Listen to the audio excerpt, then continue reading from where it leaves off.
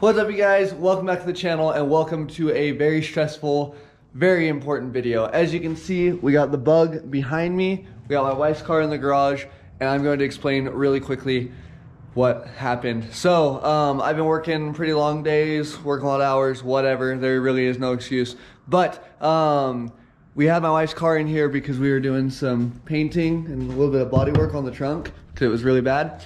And I pulled the bug out, was driving it around and everything this weekend. Well, yesterday, we had to do some stuff after work, and we cleaned out a storage unit, some stuff, and I came in the garage and I was trying to figure out why in my head I needed to move my wife's car out, and I was just couldn't place it, and I was like, well, I'm not gonna work on the bug tonight because it was like 9 o'clock at night or 8 o'clock at night, so I was just like really tired, and I'm just going to bed because I gotta get up for work at like 2:45 in the morning. So basically I was like, couldn't place this, like whatever. Left her car in here, left the bug out there, and it's all melted now, but we got about 4 inches of snow, which usually wouldn't be a problem. I really don't care about having this car in the elements. But it got into the high teens, 18, 17 degrees last night and this morning, and I remembered that I have straight water in the bug. So at about 3 a.m. when I was on my way to work, I didn't have time to turn around and do anything about it, and it was already covered in snow and already below freezing. So I've been stressed all day. I worked like a 13-hour day today, of course, and now we are back. Got the hood up on the bug. We are going to fire it up, pull it forward, and pull my wife's car out of the now messy garage, pull the bug in, and do some inspecting. So basically right now, like lines aren't frozen and I can't see any water visibly on the block, but I'm going to fire it up, pull it in, let it warm up, get some coolant circulating. It's a little bit windy. Get some coolant circulating, and let's see if it makes a milkshake or if we have any signs of a cracked block, because I am pretty dang confident that we probably cracked the block. So I'm gonna throw you guys on my head and get with it. First things first, let's see if our water pump starts circulating or if it's frozen. Fans are on. Water pump is working, so that's cool. I was worried the water pump froze and cracked also. Let's see if she starts. Sometimes you need a little throttle when you cold start this bad boy.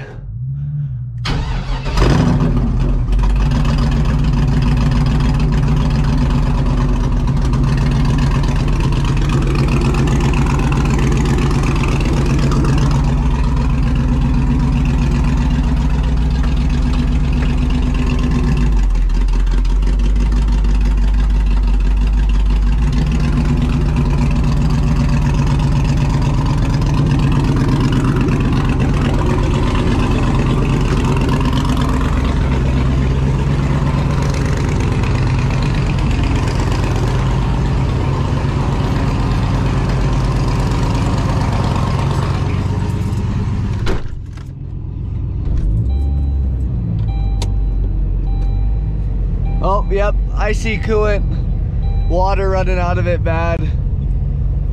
Oh man.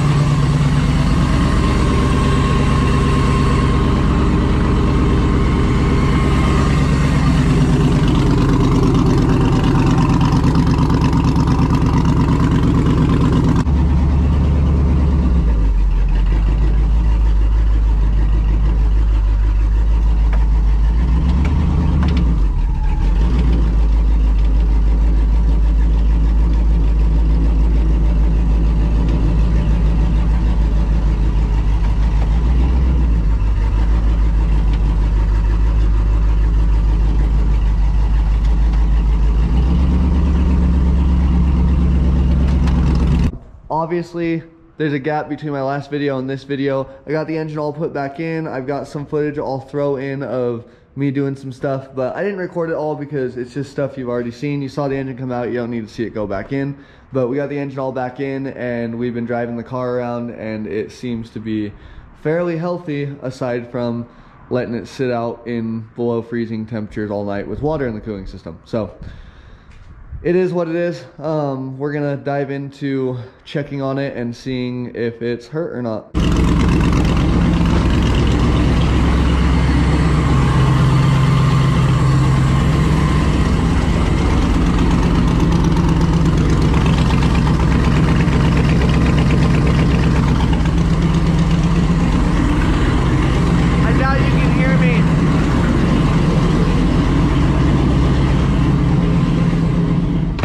Go out here real quick.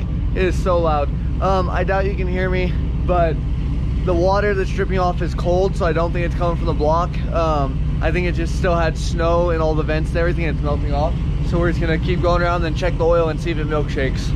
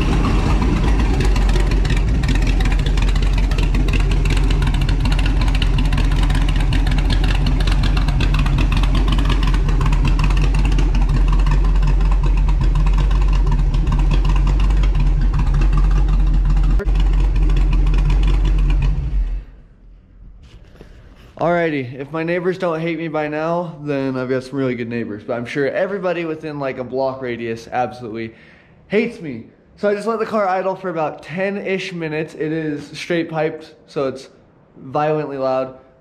So far, no leaks. If you look, I don't know if the GoPro can pick it up, there's 2 puddles underneath there. But I touched them and they're cold. They're just snow that melted off from, you know, like this cowl area, that vent in there, I'm sure some of this, like just snow that got in there because there's like 4 or 5 inches of snow on this thing this morning.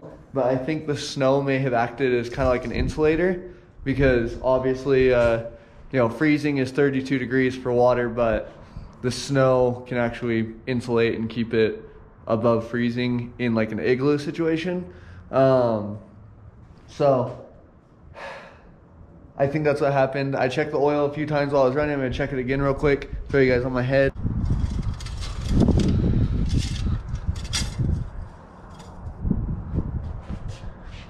As far as I can tell, no cracked block,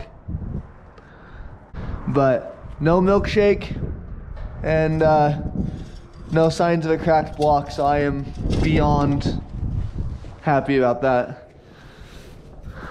I may not look it because I'm tired and I just worked a 13-hour day with an hour commute each way, but oh my goodness, am I relieved, guys. LS Fest is in exactly 9 days and 11 hours and 28 minutes. We need to leave here for LS Fest, and I've been stressing all day today and very, very discouraged because I thought that my own tiredness and stupidity cracked my block, but it looks like we're okay.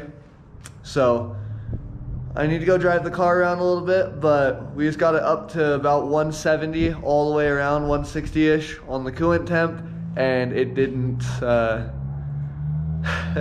yeah, it isn't spewing coolant into the oil. It might be pushing oil into the coolant. I need to check that. I know if I've got water in my oil, it'll at least get milky and foamy. So I'm gonna do some more tests, but I can fairly confidently say that somehow I'm insanely lucky and didn't hurt it. I've been so stressed all day. So it looks like we will be making LS Fest West 2022. Man, this has been such a freaking stressful day.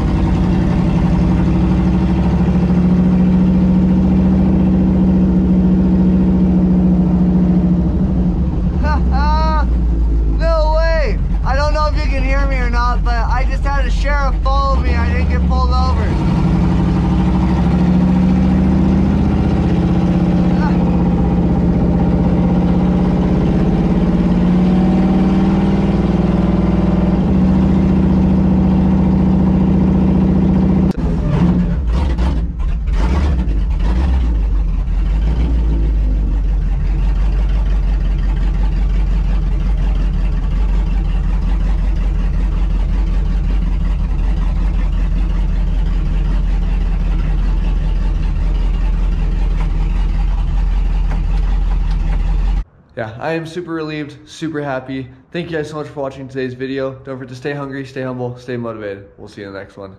Bye.